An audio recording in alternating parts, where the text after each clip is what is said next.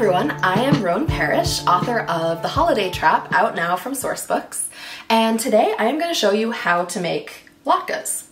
In the back of your book, The Holiday Trap, is this recipe, and so you can make them along with me. So The Holiday Trap is a house swap double romance. You've got Greta, one of the main characters, who lives in a small town in Maine with her super tight-knit family. But right before the holidays, they're feeling a little too tight-knit. She needs to get out of town. Then you've got Truman, who lives in New Orleans, who's just had a horrible breakup, and he also wants to get the hell out of town. So their mutual friend Ramona tells them that they should just swap houses for the month of December, and they do. So Greta leaves Maine and goes to New Orleans, Truman leaves New Orleans, goes to Maine, and while they're there, each of them meet the love of their lives. One thing for Greta, though, is that she's never spent Hanukkah away from her family, and she's never had a Hanukkah when she didn't eat her mom's potato latkes. So while she's in New Orleans, she's feeling a little sad about that. So she tells Carys, her love interest, that she is missing that holiday food. And so Carys and her two best friends, when they have a holiday party, they make all the foods that Greta grew up eating. So potato latkes, kugel, all this other stuff, so that she feels really included. So today I am going to show you how to make potato latkes so that you can include all the Jewish friends in your holiday celebrations too.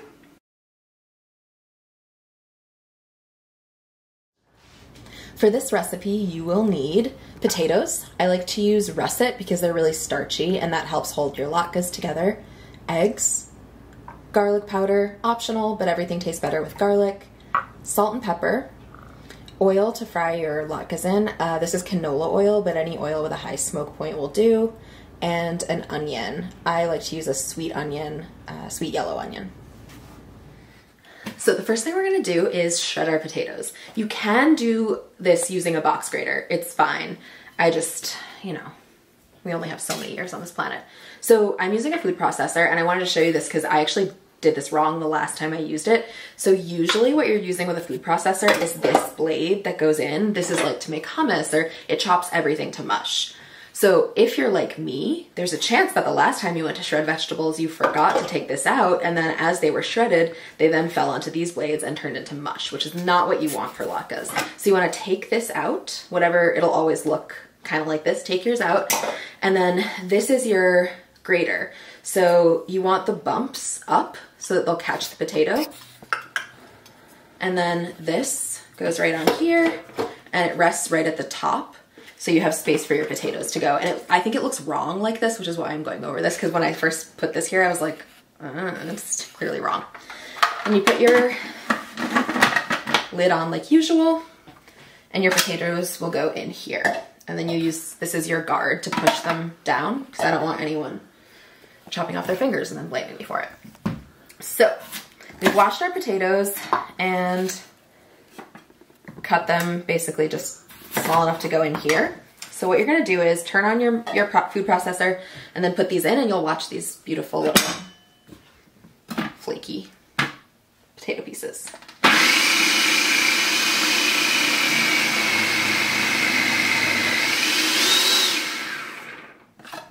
That's all there is to it.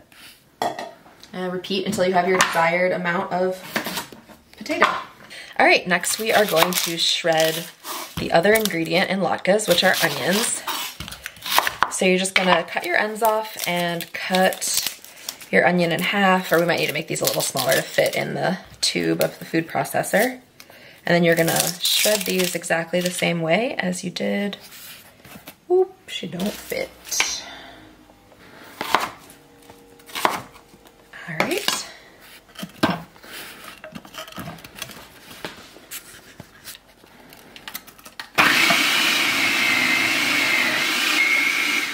Okay, now I'll just go cry a little bit from the onions and the beauty of latkes. Okay, so we've shredded 5 or 6 potatoes and 2 onions, and now I'm going to squeeze the living heck out of them. And by living heck, I of course mean water, because a big deal with latkes is dryness. So the wetter your latkes are, the less crispy they will become. So what you really want is to have your potato and onion mixture be as dry as possible. So here's what I do. You could use a strainer or something if you want, but I use just a bowl. This is one of those like super cheapo IKEA bar towels because it has, you can kind of see through it, so there's like a place for the water to escape. And then what I do is throw things all over the floor and onto Timmy's feet, basically. So you're gonna empty all of your onion potato mush into here. Okay. Pew. Into the bowl. And now what I'm basically gonna do is squeeze it. So you'll gather up your little package.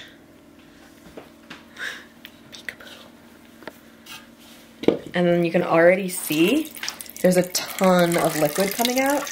All of this liquid we want out. Because imagine putting this onto oil.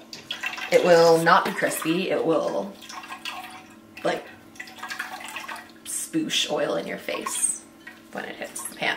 So basically I twist, twist, twist until all the liquid's out.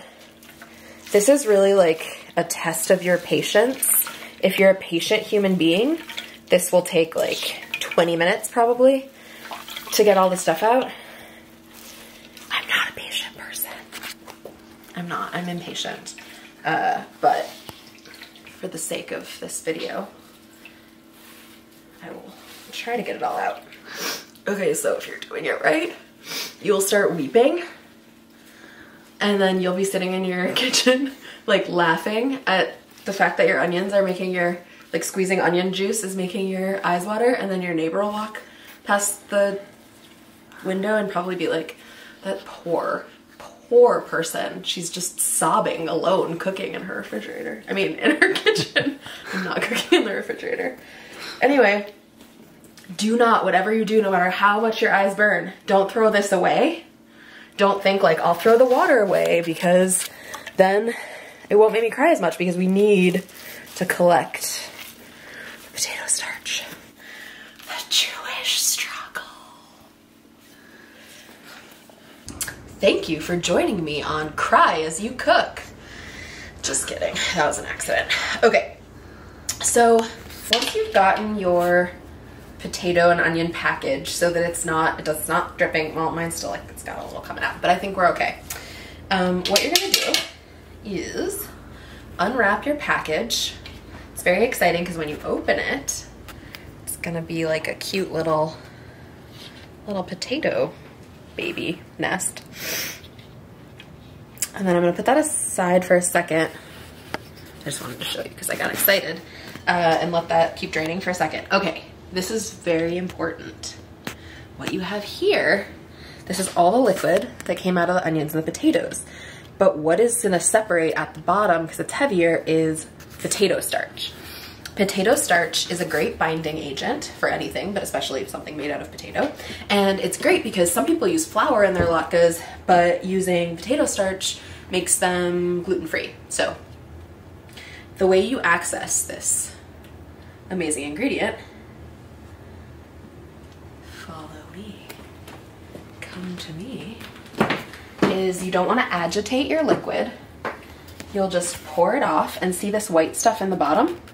That's your potato starch. Isn't that cool? So you just want to pour slowly so that you're not losing any of the potato starch. And that's why I like russet potatoes so much for latkes, because they're quite starchy, which means that you end up with more potato starch, and it can help your latkes bind really well. So there you go. So now this, if you've ever seen cornstarch mixed with water, like when you're a little kid and you do that like solid lesson where you learn things that aren't liquid or solid, it's basically like this, only that's cornstarch and this is potato starch, but it's amazing.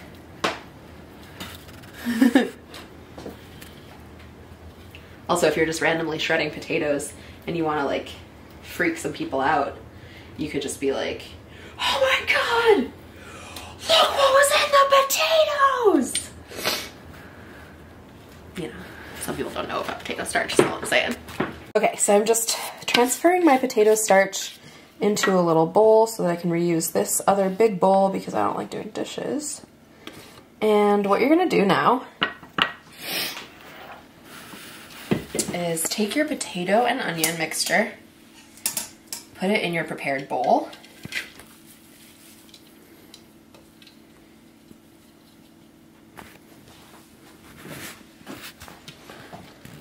And you can see how much drier this is than when it was full of gloop, which means this is gonna sizzle and become crispy when it hits oil in a way that the wet potato would have just kind of like lowered the temperature of the oil and given you kind of a soggy latke. So you wanna just mix together all your potatoes and onions. And then I'm gonna add 2 eggs. You can do a little more. I mean, it depends on the size of your eggs and the like, how much potato you used. But what you really want is just to get a good mix going on. And I'm gonna mix it with my hands. But this is a great time to add salt and pepper. So you season with your heart. Salt, a little garlic powder. Now you might be wondering why I didn't use fresh garlic when I used fresh onion. Fresh garlic is better for most things taste-wise, but because latkes get cooked at a pretty high temperature, like they're fried, it will burn your garlic. Like the temperature of the oil that you need to cook latkes will give your garlic, any of that garlic that's on the surface, like a burnt taste, which is, burnt garlic does not taste nice. So I like to use garlic powder because it mixes in, it gets absorbed into the potato itself, just like salt and pepper, and then it does not burn when you cook them. And then the last thing you're gonna add is like about a tablespoon-ish of your potato starch. You can always add more. But you can't take it out. So, you know, just like children. Okay, then I mix this together with my hands or with a spatula. And what you're going for consistency-wise is like, kind of like hamburger patty, if you've eaten such a thing. So you might be asking yourself, how do I know if this is the right consistency? Once you've got your egg in here, your potato starch, you want to try it before you ruin one in the oil of Mount Doom. So I'm making a little chunk, pushing it between my hands like this, and then the way I test is if you can hold it like this and it doesn't fall apart, then it's going to stay together in the oil just fine. If though, for example, like this part was separating and it was falling like that, then I would know it wouldn't stay together in the oil, and I would add either another egg or another tablespoon of potato starch. All right, so next we are going to heat our oil. So I'm using canola oil. What you want is, you don't want anything with a low smoke point, like a sesame oil or an olive oil, because in order for your oil to get hot enough to fry the latkes, it actually burns the oil. So canola oil, safflower oil, vegetable oil, all those will work great. And you want to pour this in your vessel for frying.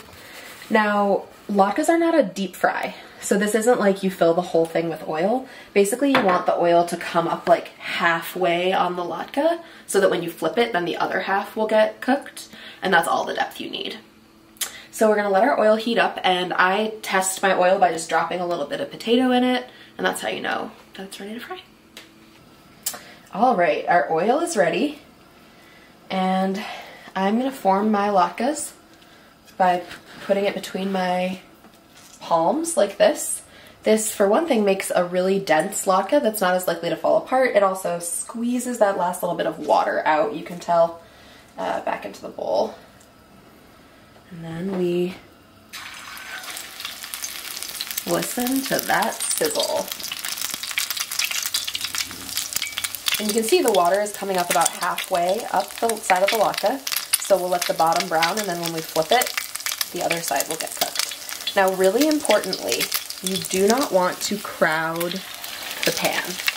So you can call it the rule of 3, whatever you want, but I never do more than 3 latkes in a pan, because even if you have a lot of area left, the volume of material in the oil will lower the heat of the oil enough that it's not a frying temperature.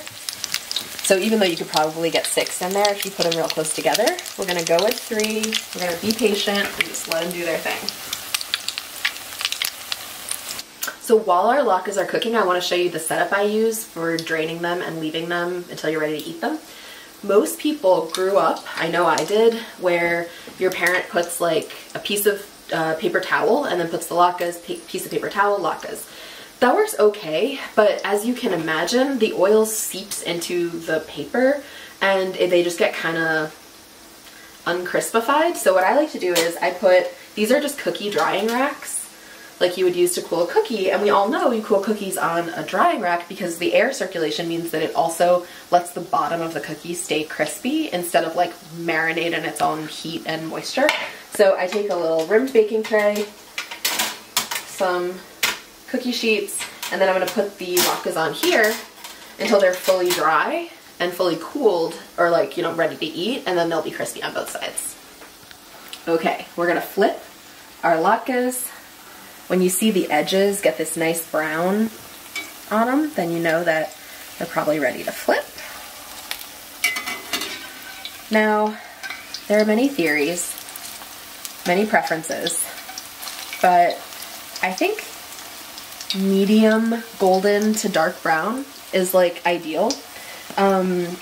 People say you shouldn't flip your fried food more than once. I guess I believe it, but I do it anyway. So we could give these a little bit more color when we flip them back over if we want to, or if you're someone who likes your latkes a little bit less crispy, then these are perfect for you, and I'll eat other ones. Super pro tip, how do I know when it's time to flip the second side? I just look, that's all. Just give them a little flip. Oh yeah, they're freaking perfect, so I'm just gonna put a little more color on this other side. Look at those babies. Profesh latkes.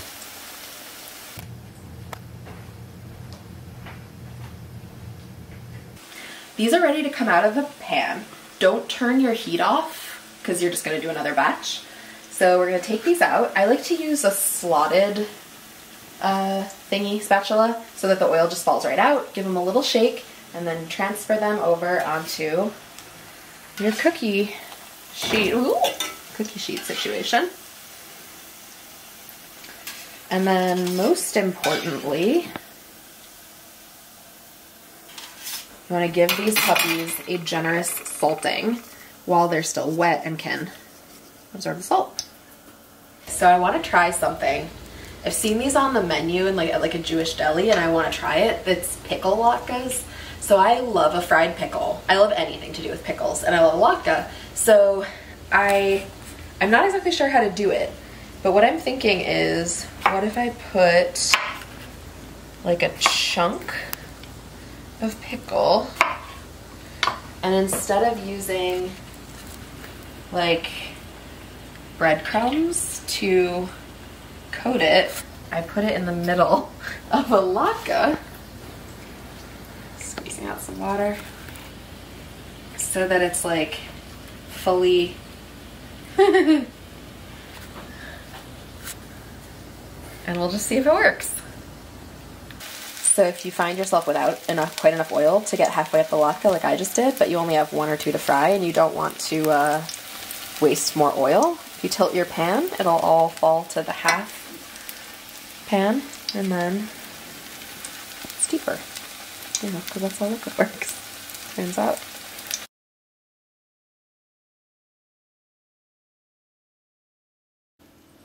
So, you may or may not know, a battle rages within the Jewish community and anyone who eats latkes. And that battle is applesauce or sour cream with your latkes. There's also ketchup. Ketchup is the green party ticket here, I would say. Some people really love it because obviously ketchup and potatoes is delicious, but it is not actually, like no matter how many times you vote that ketchup is your condiment of choice to eat with latkes, like you know it will never win. So you just like keep voting your conscience, or you're like, never mind, I'm gonna throw my weight behind either the applesauce or the sour cream vote. I kind of like my sexuality. I like all of them. They're all delicious. They all bring something different to the table, and they're a really good when mixed together. Enough said. So here we have Battle of the Latkes. You got Greta, who lived in Maine and moved to Louisiana, to New Orleans. You've got Truman, who lived in New Orleans and moved to Maine. And I am going to do a taste test of which condiment they would like best on their latkes, because I made them up, so I know. All right, number one, classic from my childhood, applesauce. If you're really into it, you can make your own applesauce. This is just like chunky, regular applesauce. But the reason I like it is you get the saltiness from the latke and you get the sweetness from the applesauce, and it is a really nice combination. I make really good latkes. Is basically the takeaway here. That's good. Sweet and salty. Yep. Okay. Great. Sour cream. A more somber condiment, I would suggest. It's very creamy. I don't like that much of it.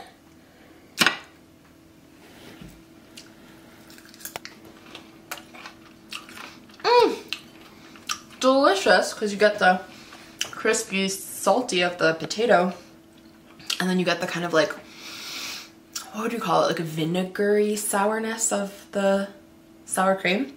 You know, I never noticed that actually both sour cream and applesauce add the same thing to the latkes. All of a sudden, choosing sides doesn't seem so necessary. All right, now for the wild card. Ketchup.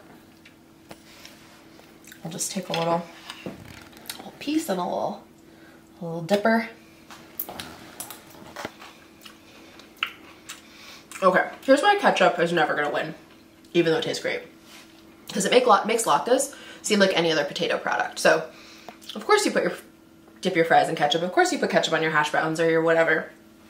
So yeah, it's great, but it makes latkes taste like any other potato product, and we want latkes to taste special and unique because they're a pain in the ass and we only make them at Hanukkah. So basically, here's what we're left with. We're left with a noble dairy option and a noble fruit option. And I really think that Greta would choose applesauce. She's a sweetie. She's got a little heart of gold in there. And I feel like growing up with lots of sisters like she did, it would be easier to get applesauce because it comes in larger containers. It's cheaper. And yeah, I think she would just like something sweet. Whereas Truman has grown up with like maybe a little too much sweetness sometimes. I think he would like sour cream because deep down he wants a real partner, and sour cream can hang. Like, it's a stick to your ribs condiment that just, like, it's not going anywhere. Look, it's never coming off this fork. He's here to stay, Truman. It's okay. So there you have it. They're both delicious. I make really good latkes, and now you can too by following the instructions and recipe in the back of the holiday trap. The time has come, the moment you've all been waiting for. And by you, I mean me. It is the time to taste our singular pickle latke. So you may remember this latke has a pickle in it. Ooh. There's the pickle. Kosher dill, obvi. Okay, so here's what I'm thinking for the pickle latke. It's gotta be sour cream, but I've had a real obsession lately with everything seasoning. And like everyone knows, bagels, latkes, Jews, yes. So, putting a little everything seasoning with sour cream on my pickle latke. Ooh.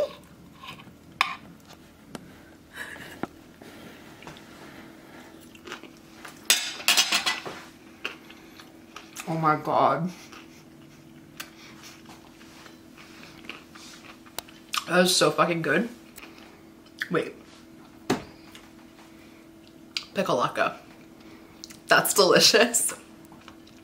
So there you have it, latkes with me, Roan Parrish, and the Holiday Trap out from Source Books now. You can find it at any bookstore, big bookstores, little bookstores, order it from your favorite indie, grab it online, listen to it in audiobook, buy all of them so that I can buy really fancy pickles to use in my next pickle latkes. And yeah, thanks for hanging out with me. I would love it if you make latkes based on this recipe, if you want to tag me on social media and send me pictures so that I can drool over all of your latkes too.